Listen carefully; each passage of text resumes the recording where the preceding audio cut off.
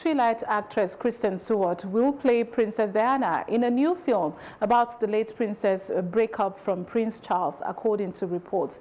Stewart will star in Spencer, set in the early 90s, which will be scripted by Peaky Blinders, creator of Stephen Knight Hollywood news site SER. Director Pablo Larraín said Stewart was one of the great actors around today. The film will be set at Sandringham and will show Diana realizing her marriage isn't working. Lady Diana Spencer married Prince Charles in 1981. They separated in 1992 and divorced in 1996. She died in a car crash in Paris the following year.